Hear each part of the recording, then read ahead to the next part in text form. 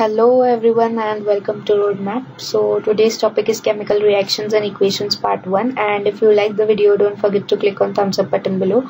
You can also subscribe for more video updates, and you can also give your suggestions in the comment section below. Topics to be covered are introduction, chemical equations, writing a chemical equation, balanced chemical equation, types of chemical reactions, corrosion, RANCIDITY. Coming to the introduction. Now consider some of the situations of daily life and think what happens when the milk is left at room temperature during summers, an iron tawa pan nail is left exposed to humid atmosphere, grapes get fermented, food is cooked, food gets digested in our body, and we respire. So in above all these situations, the nature and identity of the initial distance have somewhat changed. Now change plays a major role over here, and change is of two types, physical change and chemical change. Now when a chemical change takes place, we say that a chemical reaction has taken place, right? And you must be perhaps wondering what is actually meant by a chemical reaction and how does this takes place. Now let's perform some of the activities to understand this. Now in this activity you need a teacher's assistance and you should wear eye protection. Now take a clean magnesium ribbon of about 2 cm long by rubbing it with sandpaper. Hold it with a pair of tongs and burn it using a spirit lamp or a burner, and collect the ash formed in the watch glass. Now burn the magnesium ribbon, keeping it as far as possible from your eyes. Now what will happen in this reaction? What you will be observing in this reaction? Now what you will observe is magnesium ribbon burns with dazzling white effect. So from the figure you can see the dazzling white flame and it changes. So a change takes place, right? A chemical reaction where a chemical change takes place and it forms a white powder. Now this powder is nothing but magnesium oxide, and it is formed due to the reaction between the magnesium and oxygen which is present in the air. So why this? What this shows that there is a presence of magnesium and oxygen, and because of which it forms magnesium oxide. Now coming to the other activity, take lead nitrate solution in a test tube, add potassium iodide solution to this. What you will observe? Just think of it. One more activity. Take a zinc granule in a conical flask or test tube, add dilute HCl, hydrochloric acid or sulfuric acid H2SO4, and handle the acid with care. Do you observe anything happening around the zinc granules? Touch the conical flask or test tube. Now, is there any change in the temperature? Now, from this three activities, we can say that it helps us to determine a chemical reaction has taken place where there is a change in state, change in color, evolution of a gas, and change in temperature. So what four things takes place? That there is a change in state, change in color, change in temperature, and evolution of a gas. And as we observe changes around us, we can see that there is a large variety of chemical reactions which takes place around us in our daily lives. Now we'll study about various chemical reactions and their symbolic representations in this chapter. Now coming to the chemical equations. When a magnesium ribbon is burnt with oxygen, it forms magnesium oxide. It gets converted to magnesium oxide, right? We have seen from our previous activities. Now this description of chemical reaction in a sentence form is quite long. So there is a need to write it in a short form. So the simplest way to write it in the short form is to write in the form of word equation. So how we write it in the word equation form? We write it as magnesium plus oxide gives magnesium oxide. So this is the way in which way we can write this. So this is the way we can write this. So here the substances that undergo chemical change in the reaction, magnesium and oxygen are the reactants, and the magnesium oxide, the new substance which is formed during the reaction, is the product. Now a word equation shows change of reactants to products through arrow placed between them. So you can see the arrow which is placed between them, and the reactants are written on the left hand side with a plus sign between them, and the products on the right hand side with a plus sign between them. So the arrowhead points towards the products and shows the direction of the reaction. Now coming to the writing of chemical reaction. Now there must be some way to write a chemical reaction, right? So there any other sort of way for representation chemical reaction? Now there must be a question arising to you. Yes, there is. Chemical equations can be made more concise and useful if we use chemical formulae instead of words. A chemical equation represents a chemical reaction, and if you recall formulae of magnesium, oxygen and magnesium oxide, the above word equation can be written as magnesium plus oxygen gives out magnesium oxide. So count and compare the number of atoms of each element on the left hand side and right hand side. Is the number of atoms of each element same on both the sides?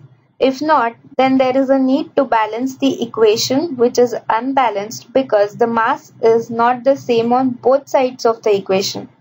Now such a chemical situation is a skeletal chemical mechanism for the reaction, and it is the skeletal chemical reaction for the burning of magnesium in air.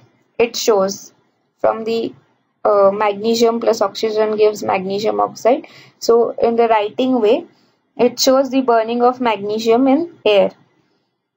So this is the way in which the form in which we can write a chemical reaction. Now balanced chemical equation. Now the law of conservation of mass that you studied in your previous class 9, mass can neither be created nor be destroyed in a chemical reaction. The total mass of the elements present in the products of the chemical situation is to be equal to the total mass of the elements present in the reactants. In other words, the number of atoms of each element remains the same before and after a chemical reaction, and we need to balance a skeletal chemical equation. So, is the chemical equation balanced? Yes. And let's learn step by step that how this takes place. Now, when we compare with zinc plus sulfuric acid, it gives zinc sulfate plus hydrogen. So, in this equation, it is represented as zinc plus, like Zn plus H2SO4 gives out ZnSO4 plus H2. So, when we examine the number of atoms of different elements on both the sides of the arrow, it gives that zinc, the number of reactants is 1, the number of products formed is 1. Hydrogen, number of reactants formed 2 and product is 2. Sulfate, zinc is 1 sulfate reactant and 1 number in the product. And oxygen, 4 number of atoms are formed in reactants and 4 number of atoms is formed in products. Now from this we can make out that the chemical equation here is balanced, right? Now there must be a question which is arising to you that how there is a balancing of chemical equations takes place, right? So we take an example as this is the chemical equation Fe plus H2 which gives out Fe3O4 plus H2, right? So now here from the figure what you can see is the number of atoms on left hand side of Fe is 1 and Fe is 3 in the reactant, that is right hand side, right? So what you have to do is like the number of Fe is 3, right? So you have to add the coefficient number. You have to add the number to the left hand side, so that if you will add 3 atoms to the Fe, it will balance the equation to left hand side also and right hand side also. So what we'll do is we'll add number 3 to the Fe, then it will balance the equation. Now coming to the oxygen number, here is only one oxygen, right? And you have to add the oxygen number to balance it.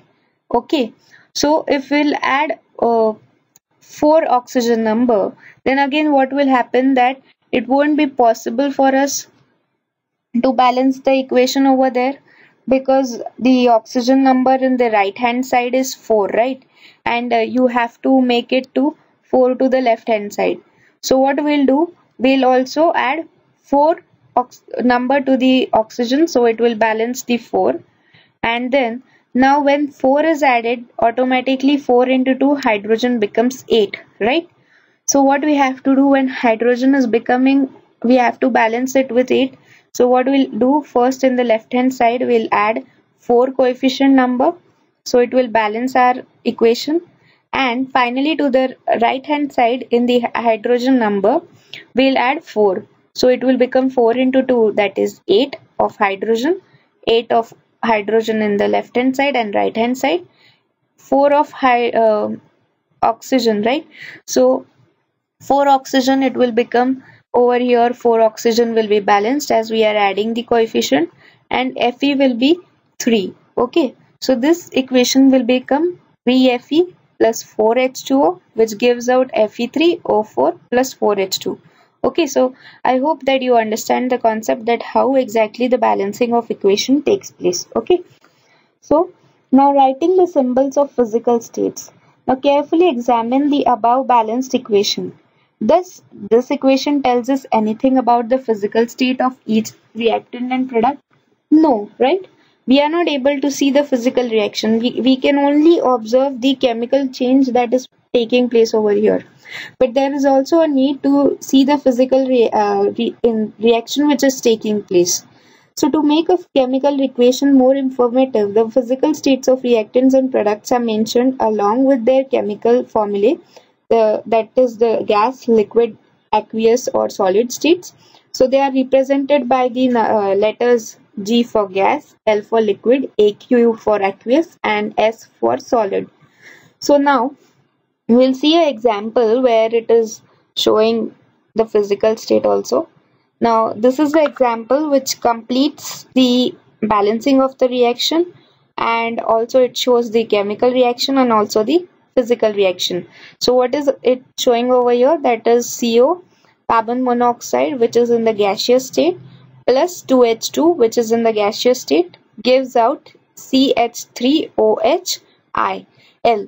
So L is the liquid state. So gaseous forms is giving us finally the liquid product. So we can see how the balancing of the equation also takes place, then the physical state, and also the chemical equation which is also balanced. Okay, so I hope that you understood the topic, like how the balancing takes place, then how we should write it, then how they are written in the symbols, and also the physical states which are taking place, and the change, which are the physical change and chemical change. They are very important to us in our everyday life. So stay tuned for more lessons to come. I hope that you enjoyed the video, and if you have any of the doubts, feel free to ask in the comment section below, and thank you for watching.